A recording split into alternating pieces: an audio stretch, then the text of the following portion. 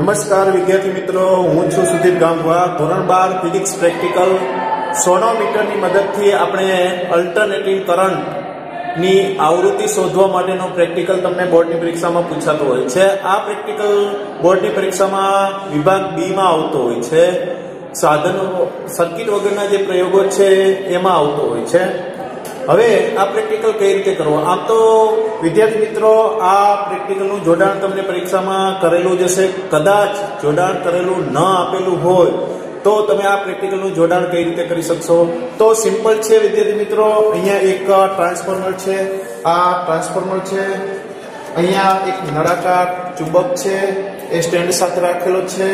નળાકાર ચુંબક છે જે સ્ટેન્ડ સાથે રાખેલો છે. રિયોસ્ટેટ છે.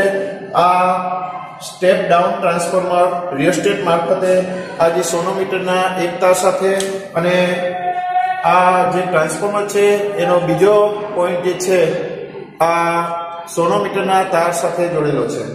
હવે નળાકારનો ચુંબક છે એની વચ્ચે તાર રહે એ રીતે ગોઠવણી કરવામાં આવે છે. ત્યારબાદ તમારે આ બે ટેકાઓ રાખવામાં આવે છે. હવે વિદ્યાર્થી મિત્રો, અહીં તારના છેડે દળ લગાવવામાં આવે છે. દળ જે છે એ તમારે ત્રણ પ્રેક્ટિકલ માટે જુદા જુદા ત્રણ દળ લગાવવા પડશે. ત્રણ રીડિંગ લેવાના થશે. એક વખત તમે 300 ગ્રામ લગાવી શકો છો, પછી 400 ગ્રામ અને 500 ગ્રામ, એમ જુદા જુદા દળ માટે તમારે 3 વખત પ્રયોગ કરવાનો થશે અને એને અવલોકન કોઠામાં લખવાનો થશે. તો ઘણા બધા વિદ્યાર્થી મિત્રોને એવું હોય છે કે શું પ્રાયોગિક લઈ જવા દે છે બોર્ડની પરીક્ષામાં? પ્રાયોગિક જે છે, પ્રેક્ટિકલ બુક જે છે એ જમા કરવાની હોય છે. ફિઝિક્સમાં પ્રેક્ટિકલ બુક સાથે રાખવાની હોતી નથી. એ ખાસ યાદ રાખજો વિદ્યાર્થી મિત્રો. પ્રેક્ટિકલ બુક જમા કર્યા બાદ તમારે તમારી જાતે સર્કિટ વાળા પ્રેક્ટિકલમાં સર્કિટ ડ્રો કરવાની થશે. સર્કિટ વગરના પ્રેક્ટિકલ જે છે એમાં અવલોકન કોઠો, ગણતરી, આલેખ આવતો હોય તો આલેખ ટોટલી તમારી જાતે તૈયાર કરવાનું રહેશે અને સંપૂર્ણ રીતે લખવાનું છે. અધૂરું છોડવાનું નથી. એક એક પ્રેક્ટિકલના 3-3, 4-4, 5-5 જેવી જરૂરિયાત છે એ પ્રમાણેના બધા જ અવલોકનો લેવાના હોય છે વિદ્યાર્થી મિત્રો. તો આપણે શરૂઆત કઈ રીતે કરવાની છે? આ પ્રેક્ટિકલમાં આ એક માઇક્રોમીટર સ્ક્રૂ છે. માઇક્રોમીટર સ્ક્રૂની મદદથી આપેલ તાર જે છે એની ત્રિજ્યા નોંધવાની થશે. એ જે ત્રિજ્યા જે છે એ તમારે અવલોકનોમાં લખવાની છે. તમારે અવલોકનો ક્યાં ક્યાં લખવાના થશે? તો કે અહીંયા માઇક્રોમીટર સ્ક્રૂ છે એનું લઘુત્તમ માપ છે અને તારનો જે વ્યાસ શોધવામાં આવે છે એ વ્યાસ અને વ્યાસની મદદથી જે ત્રિજ્યા શોધવામાં આવે છે ત્રિજ્યા. આટલા અવલોકનો આન્સર શીટમાં લખ્યા બાદ તમારે આ રીતનો અવલોકન કોઠો તૈયાર કરવાનો થશે.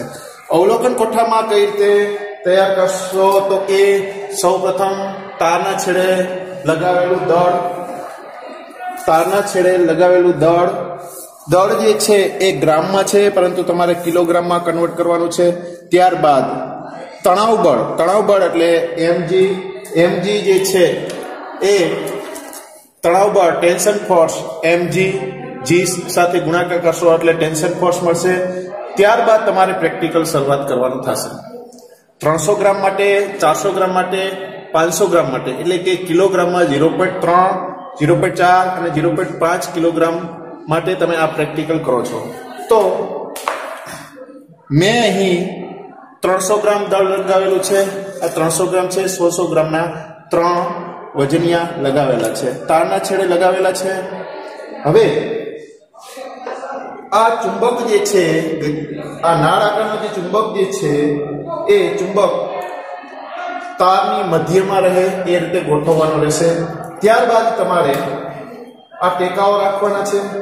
ટેકાઓની વચ્ચે ચુંબક રહે એ રીતે ધીમે ધીમે સ્વિચ ઓન કર્યા બાદ ટેકાઓને દૂર ખસેડવાના છે. એ પહેલા એના ઉપર તમે આ એક કાગળનો ટુકડો રાખી શકો છો.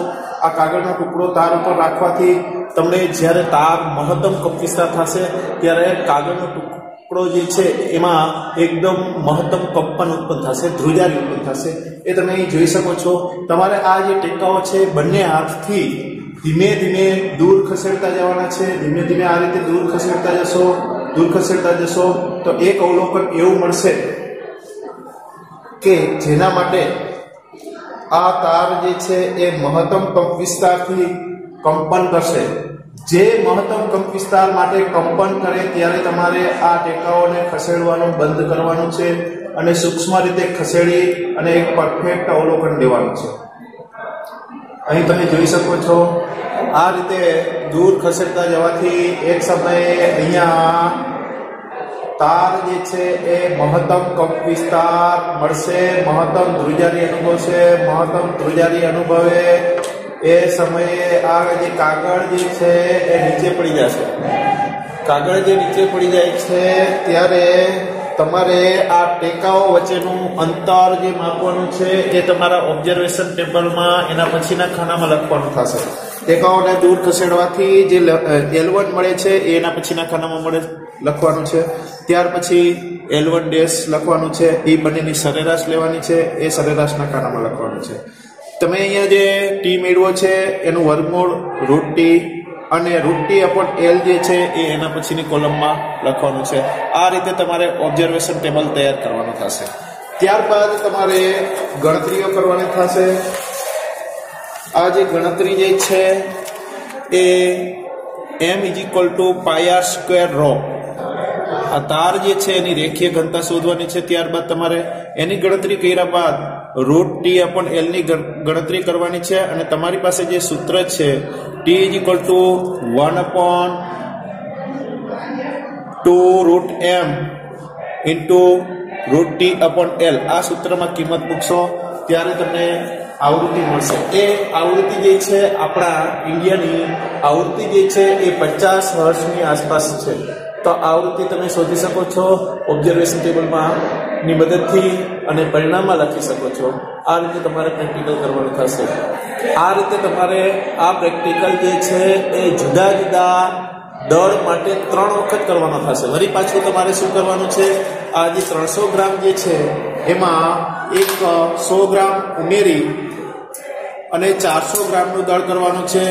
400 ગ્રામનું દળ કર્યા બાદ ફરીથી આ જ પ્રેક્ટિકલ તમારે આ જે તાર જે છે એની લંબાઈમાં વધારો કરતો જવો પડશે. વધારો કરશો એટલે વળી પાછો મહત્તમ કંપ વિસ્તાર મળશે. એ મહત્તમ કંપ વિસ્તાર માટેના L1 ડેશ અને એની સરેરાશ નોંધી L શોધવાનું થશે. એ જ રીતે ફરીથી તમારે એક દળ માટે એવી રીતે 3 દળ માટે 3 રીડિંગ લેવાના થશે.